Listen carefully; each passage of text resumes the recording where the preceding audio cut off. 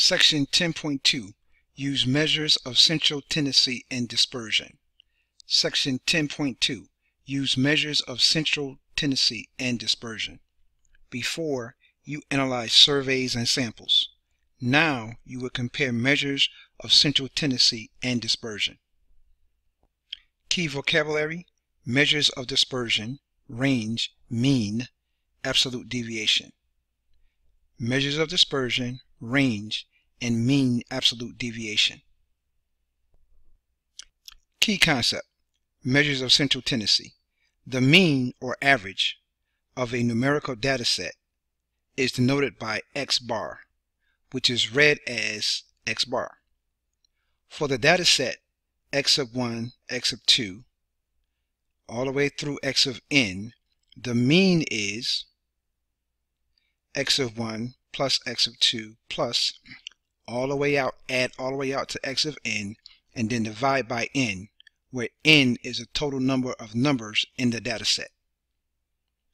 The median of a numerical data set is the middle number when the values are written in numerical order, in other words, from least to greatest. If the data set has an even number of values, the median is the mean of the two middle values. The mode of a data set is the value that occurs most frequently. There may be one mode, no mode, or more than one mode. Example 1.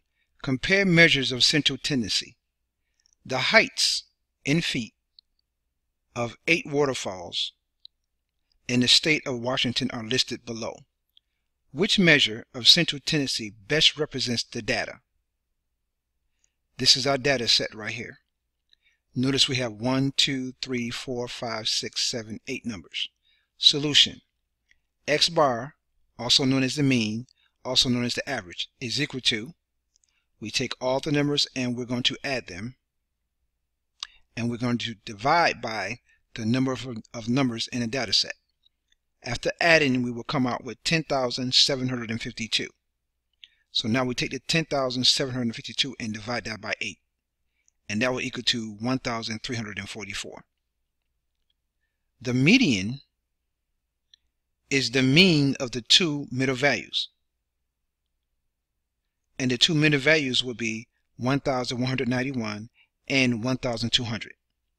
When we add these two together and then divide by 2, we will come out with 1,195.5, and the mode is 1,000.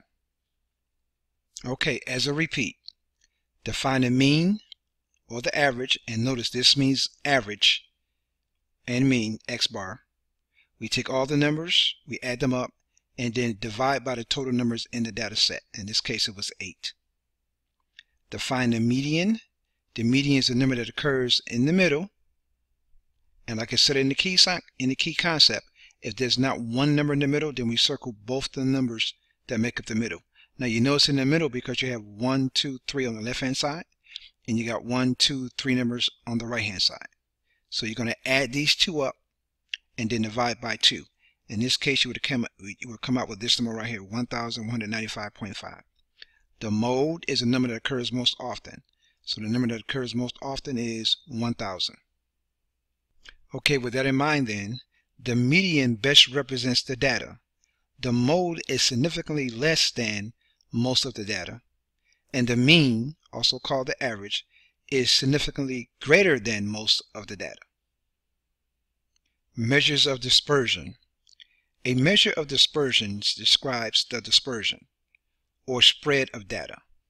Two such measures are the range, which gives the length of the interval containing the data, and the mean absolute deviation, which gives the average variation of the data from the mean. Key concept: measures of dispersion. The range of a numerical data set is the difference of the greatest value and the least value. In other words, the highest number minus the lowest number. The mean absolute deviation of a data set, X of 1, X of 2, all the way through X of n, is given by the mean absolute deviation is equal to the absolute value of x of 1 minus the average, plus the absolute value of x of 2 minus the average, plus all the numbers that are in between, their absolute value minus the average, along with the last number, the absolute value of x of n minus the average. All that is going to be divided by the total of numbers in the data set, which is called n in this case. Example 2. Compare measures of dispersion. Running. The top 10 finishing times in seconds for runners in 2 men's races are given.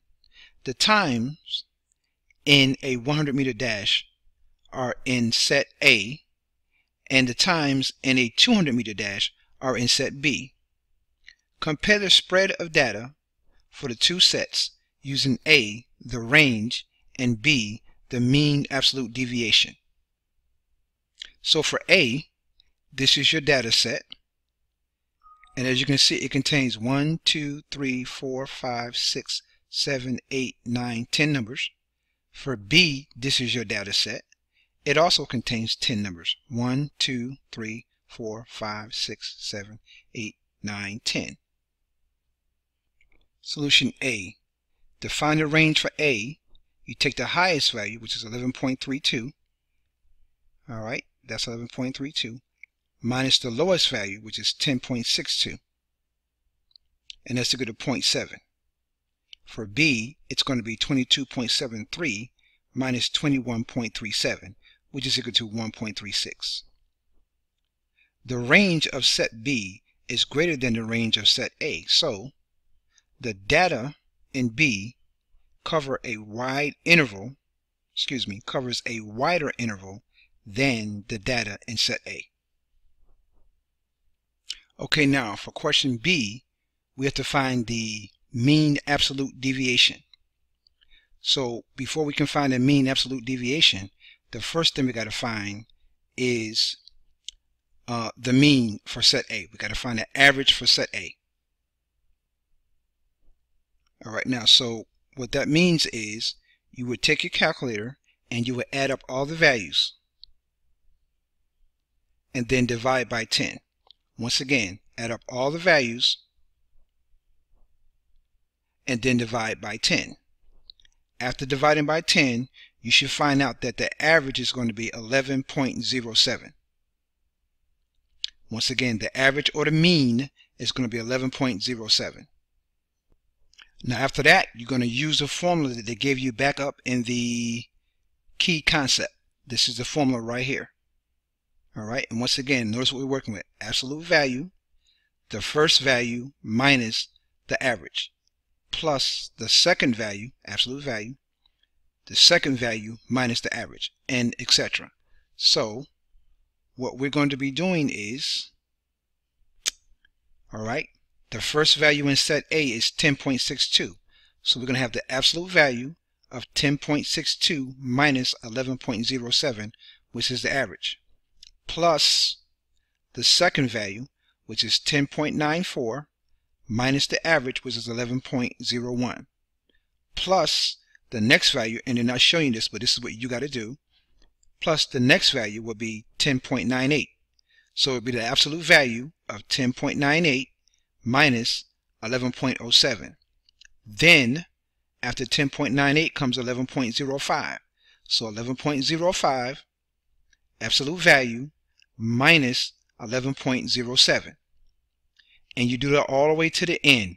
Now they pick up, say they got the dot, dot, dot, that means etc. So they picked up at the last value.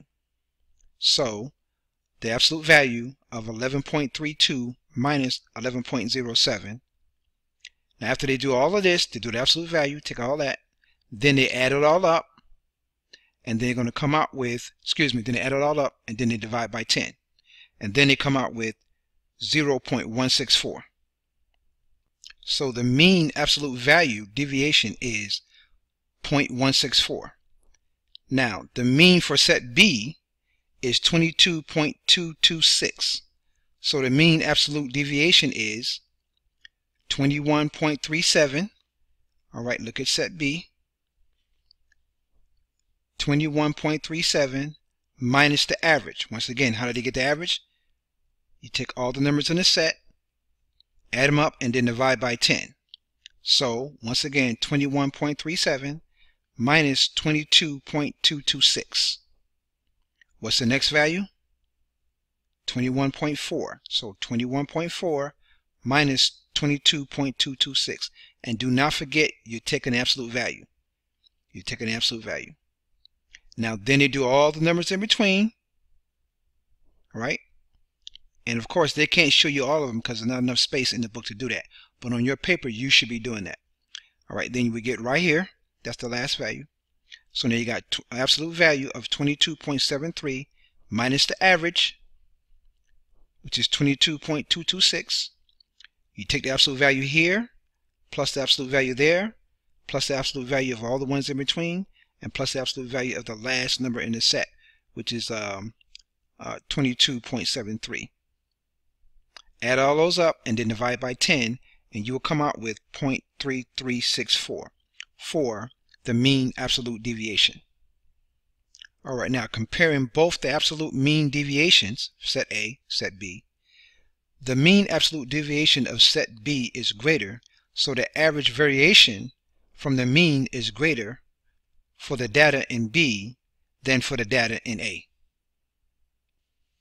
Alright, now for those of us who need further clarification, or you may be a little bit confused on how to compute the mean absolute deviation, alright, let's look at set A. I'm going to show you with one or two of the items in set A. Okay, so the first value in set A was 10.62. So 10.62 minus the average, which is 11.04. And remember, you're doing the absolute value. So 10.62 minus 11.07 is equal to a negative 0.45. Don't forget your absolute value. Now what's the absolute value of a negative 0.45? That's going to be 0.45. So that's your first value right there. Now you're going to compute the next value, realizing that you're going to be adding. So now the next value in this set is 10.94. So 10.94 minus 11.07. That's equal to a negative 0.13. Bring down your absolute value symbols. They were here, so you bring them down. Now what's the absolute value of a negative 0.13? That's going to be 0.13. So far you got 0.45 plus 0.13. Now you would do that for the remaining 8 items in your data set. After you add all those up, then you're going to divide by 10, and you will come out with 1.164. Now of course you're going to do this particular example in class as practice to be sure that you understand what's going on. Alright, so that concludes today's lesson.